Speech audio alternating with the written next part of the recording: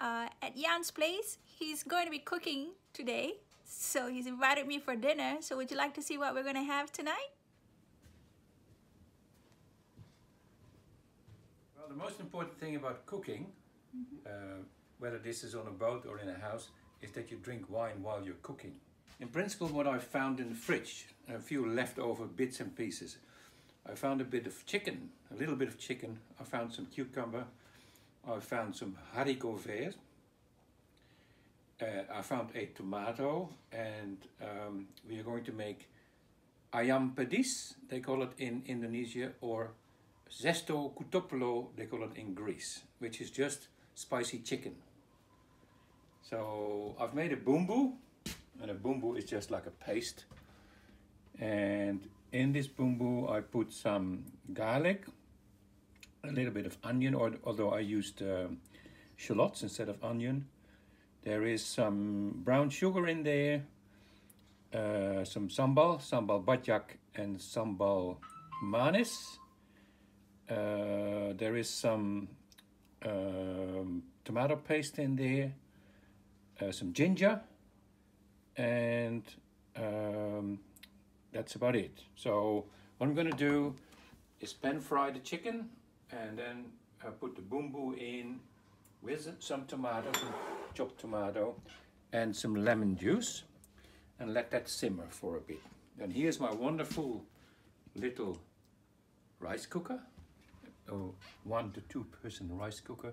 So I've pre-cooked the rice, and on the table I have made the condiments, which is just the same thing, stuff which I have found in my fridge, which is a few Hardcover, some gherkin, some fried onion, some achar, and this is called javantjes, which is like little crispy potatoes with some nuts in there, and this is sweet and sour cucumber. And these are wine glasses, which are very important. You see Ganesh? Yeah. Very important that he overlooks the cooking process. Put on some salt and pepper. When did you start cooking, Jan? I started cooking when I started living on my own, which was when I was 18.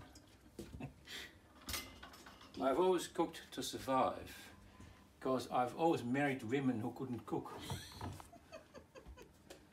And I like food. I like good food. I like nice food. So whenever there is food, I try to take over. I try to do the cooking. People like that as well. They, you know, if I sail on boats a lot, and that's why I wrote my cookbook, my Sea Gypsy cookbook. And I can cook upside down if I have to, because of the conditions on board. I also can cook with virtually no equipment, and if I believe people what they say, is that the result is quite often quite nice. So I actually regularly go on large ocean crossings with people, and I used to have the reputation of just being a good sailor, but now I've also got a reputation of it's a good sailor who can cook. Oh, that's nice. So you must be very popular because you can cook. Yes, because cooking on board can be tricky, especially, you know, if you have a fridge, for instance, on one side of the boat, and say on starboard, and you're cooking while you're on starboard, it's not a problem. All of a sudden they decide to tack, to go and sail the other way, you know, to go sail on port. All of a sudden the cooking becomes a completely different story, because all of a sudden the whole kitchen turns upside down. And pots and pans start moving, and you get to hold on to things so you can keep on standing.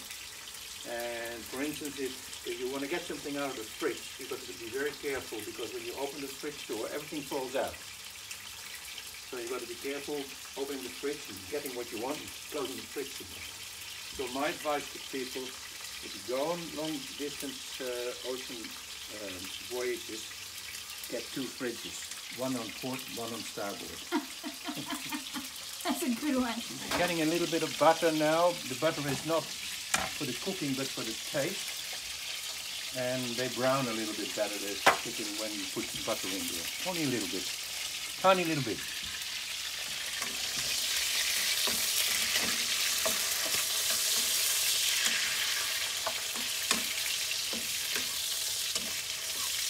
I need a bigger flame.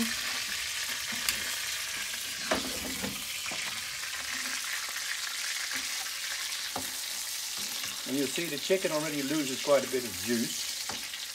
But you shouldn't really cook it too long. Really sort of brown, a little bit of brown on both sides. And then we'll take it out. Take the chicken out. It's not completely cooked, but we'll cook it in the bumbu, in the sauce later on. This is all nicely sealed now, so it doesn't lose any juice. And now I put in the bumbu. This is the taste. This is really what makes the dish. If this would be smelling TV, you could smell all the beautiful flavors which are coming out of the ginger, the garlic, the onion, the sambal. So I just need to fry this for a minute. Smell the ginger. Some lemon juice in there.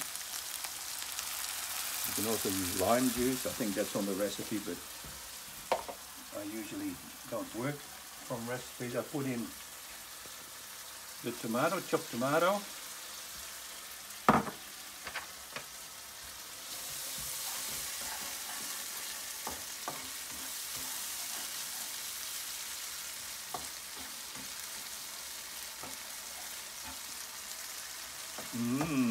Smells good. Delicious. Yes, it does. Nostimo. Put in the chicken. And if you think it's too dry, you can put in a bit of water, but I think this looks okay. Just not too dry. So we're going to now turn the heat down. Why do you turn the heat down? Because I'm going to let it simmer for about 10 minutes. I'll put the lid on, there's a little bit of room. You're putting the lid on because... Then that helps the simmering process. And now we're going to have 2 glasses of wine. That takes 10 minutes. And then we can eat. Then we can use the rice and all the condiments already I put on the table. So see, it's easy peasy. Exactly. Cooking.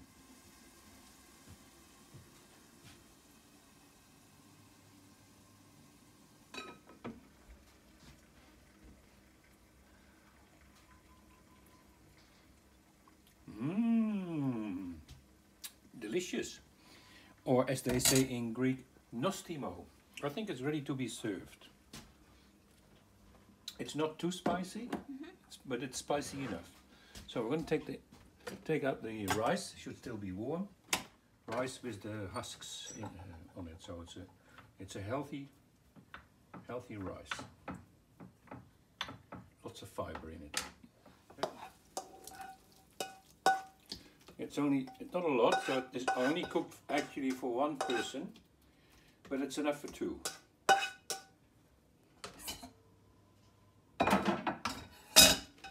Put in some fresh parsley.